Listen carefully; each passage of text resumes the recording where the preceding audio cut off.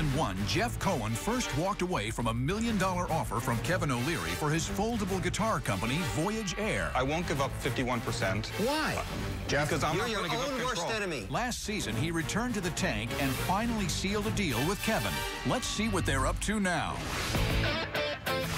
Jeff finally came to his senses, and boy, is he lucky he did. Because I brought him here to Fender Guitar, the most iconic brand in the world of guitars.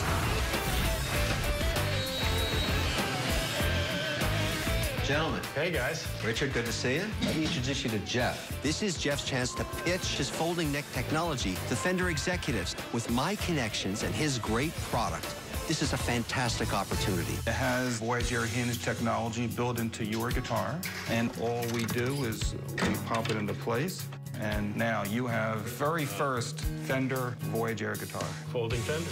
Wow. Folding Fender.